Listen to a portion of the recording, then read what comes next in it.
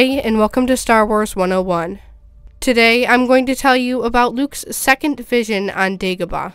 That's right, in Legends, Luke has a second trip into the dark side cave. But before we start, make sure to force choke that like button and blast that subscribe button for more Star Wars videos every week. And with all that said, let's do it. So in the beginning of the book Heir to the Empire by Timothy Zahn, we see Luke very sad and confused with everything that's happened, and especially with Obi-Wan, Anakin Skywalker, his aunt and uncle, and Yoda's deaths. Even Obi-Wan's Force Ghost had left him during a Force vision, telling him that he had to move on to what lies beyond. For the third time, he'd been orphaned. He tells himself, "Then I am alone. I am the last of the Jedi." Fast forward a few chapters later, and he decides to go to Dagobah, and this is to find answers about why he's been losing track of time when he connects to the Force. He thinks about how that used to happen when he trained with Yoda, so he leaves, secretly hoping that he also finds Yoda's Force Ghost there. After him and R2 arrive on the swamp planet, he finds Yoda's home crumbled to pieces. He asks R2 to scan for any tapes or books, and R2 picks up a signal. R2 leads Luke to the dark cave, and a sudden feeling of dread seizes him. Thinking of how much stronger the pressure of the dark side felt now that Yoda was gone, Luke ventured, once again, into the cave. Nervous and somewhat afraid, but trying to keep it at bay, Luke was relieved to find that Darth Vader wasn't there to haunt him again.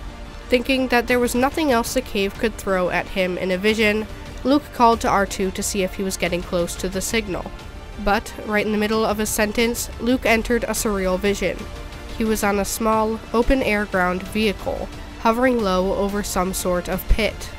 The ground itself was indistinct, but he could feel a terrible heat rising all around him from it. Something poked hard on his back, urging him forward onto a narrow board protruding horizontally from the vehicle's side, and suddenly the scene became clear. He was back on Jabba the Hutt's skiff, being prepared for his execution in the Great Pit of Carkoon. Ahead, he could see the shape of Jabba's sail barge now, drifting a bit closer as the courtiers jostled one another for a better view of the coming spectacle.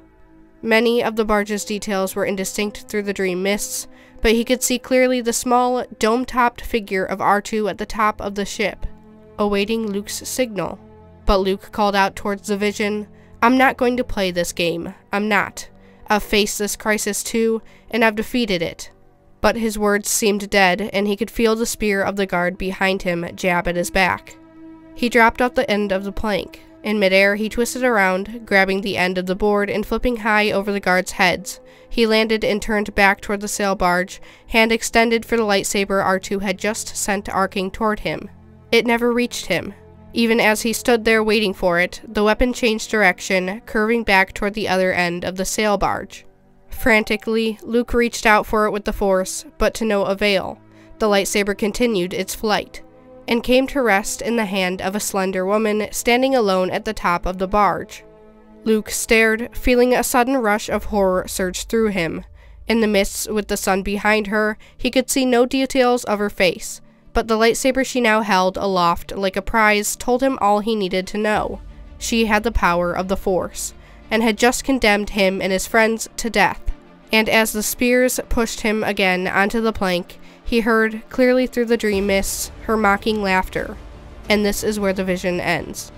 We will find out later in the book that the woman who called the lightsaber to her on the barge was Mara Jade, because as it turns out, in Legends, she was there ready to kill Luke Skywalker. So that's it for today. I hope you enjoyed just as much as I did that part in the book Heir to the Empire of Luke's second Force vision in the Dark Cave on Dagobah. I will try to get a video out soon explaining Mara Jade's story on Jabba's sail barge. If you enjoyed, like I said before, make sure to force choke that like button and blast that subscribe button so you don't miss any of our weekly Star Wars videos. Also, make sure to comment what you think about Luke's vision. And with all that said, have a great day, and may the Force be with you.